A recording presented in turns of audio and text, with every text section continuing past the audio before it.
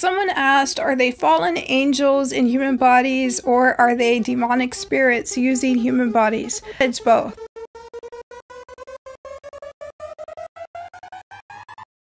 One of the things that is quite common with gang stalking is, let me explain how this works. If you are in a situation where you're focusing on something a lot, right? Let me give you an example. Let's say you buy a new yellow car. You buy a new yellow car, and before you know it, you're looking everywhere and you see yellow cars, right? Your mind is going to see what you tell it to focus on the most. So you can tell your mind to focus on positive things, or you can tell your mind to focus on things that are negative. If someone is going through stress and anxiety about spiritual warfare and they're like, what do I do? What do I do? In order to get into those topics, I'd have to get a little bit more into energy harvesting and energy siphoning. We'll go into a little bit of it. So energy harvesting and energy siphoning is not good. It's bad.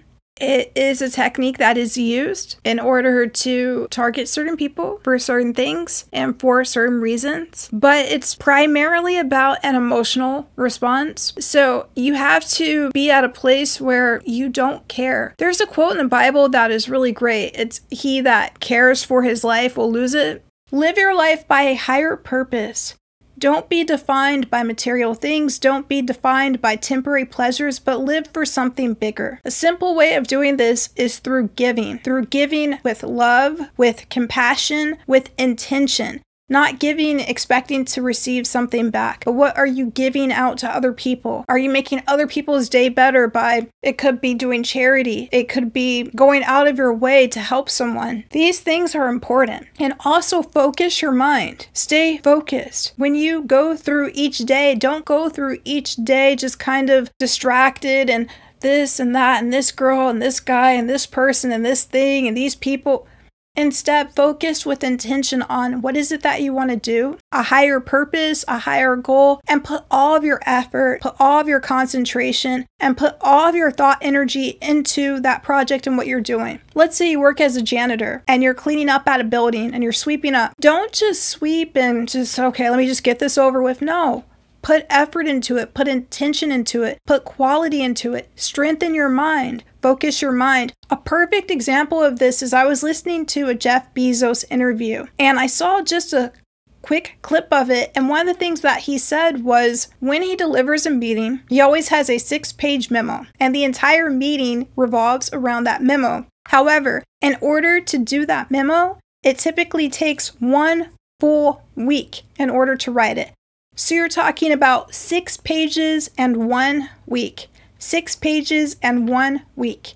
He says that's because he wants it so clear. It's like angels singing. He wants the thought process. He wants the structure. He wants the mental awareness and mental acuity to be so picture perfect clear that it is pure intentions on what their goals are, on what they want to do, that it was focused. He says part of his greatest gift is the ability to focus.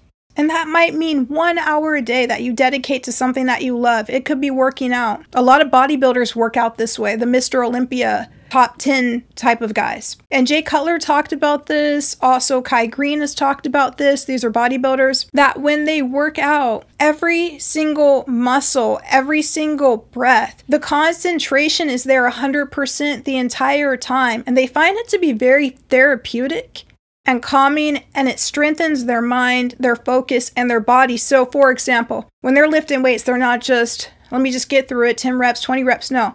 Every single rep is intentional.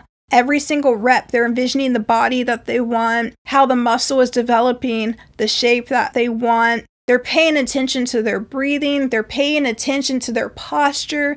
There's so much intentionality behind it. And that's why when you look at their physiques, they're so beautiful because they're well defined, they're thought out, and they're crafted. Read the Bible, pray, meditate, start eating really healthy, start taking walks, get outside, get fresh air. Write out a list of your goals, start working on your goals, whatever those are, and make sure that your choices are reflecting if you were on your deathbed, you'd feel proud of in terms of how you treat people, give to other people, help other people, but at the same time, be rational. There is a lot of deception. There is a lot of manipulation. We go into that a lot on this channel. But overall, don't be in fear. Don't be afraid.